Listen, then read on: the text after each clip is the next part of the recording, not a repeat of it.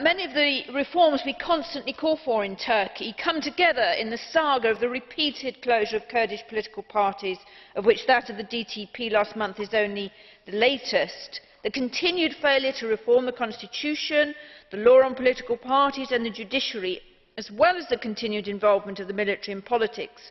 All of these influence the context in which Kurdish democratic political representation is repeatedly sabotaged.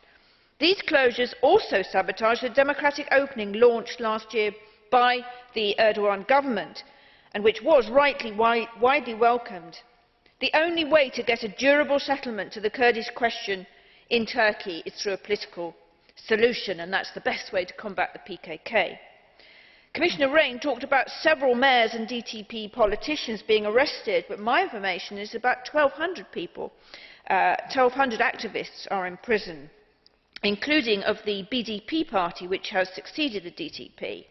I'm not clear at all how the government intends to strengthen its democratic opening in this context. Who is calling the shots on these arrests?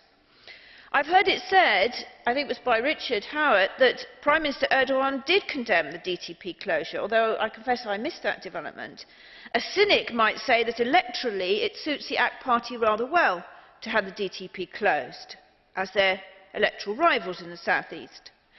I agree with those like Mrs in 't Veld and Mrs Flautre that a solid and reliable assurance to Turkey that it will join the EU if it meets the Copenhagen criteria is the best leverage we have for democratisation in Turkey, though they owe it to themselves too.